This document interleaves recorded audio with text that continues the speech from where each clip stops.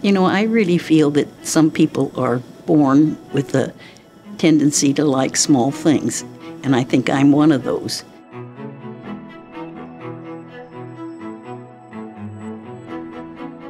My mother was the type of person, she only collected things that she felt that people or children played with, whether you're an adult or a child. She loved that make-believe. The collections work really well together. I think it's a great symbiotic relationship. There's evidence of two very passionate and unique women.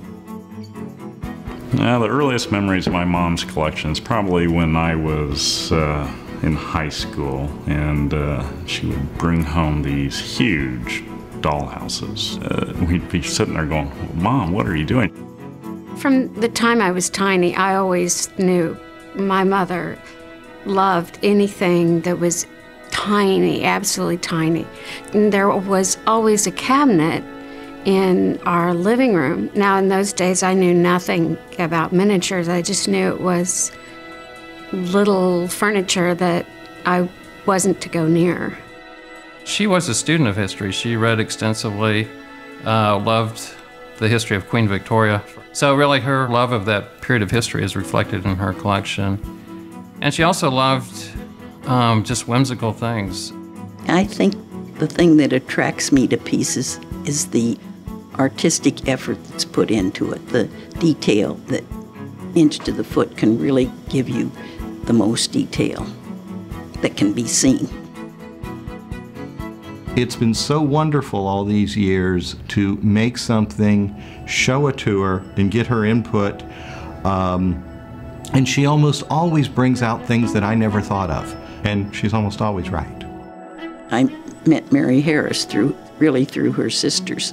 And when we became friends, Mary Harris was so interested in toys, and particularly dollhouses and dolls. I was interested in miniatures, and they kind of went together.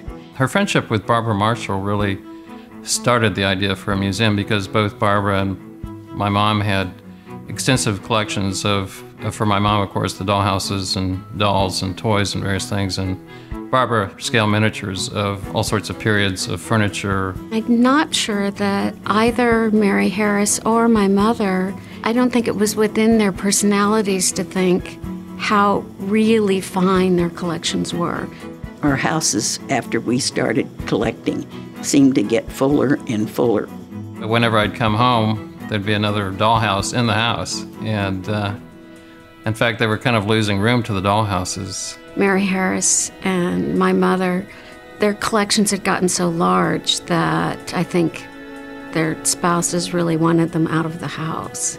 Between she and Barbara Marshall, they didn't have enough room in their homes to store the collections that they were now getting. And people started to talk to them. They said, you know, you really need to put this on display and open up your own museum.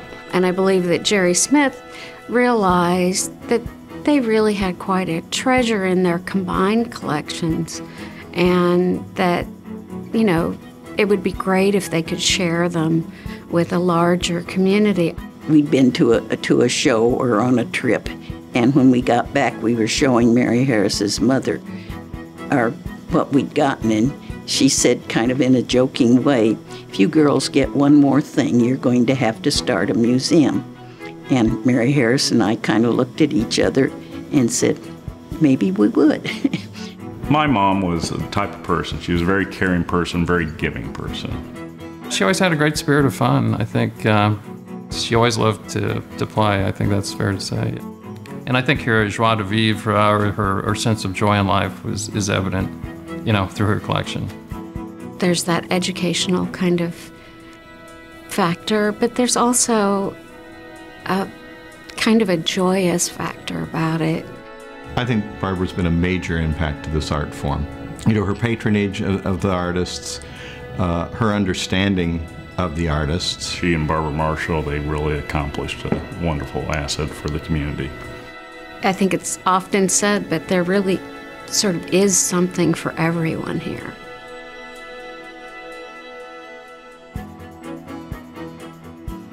the most enjoyment you can get from a collection that you put together is to share it with other people. And so being able to share it with other people is just the ultimate.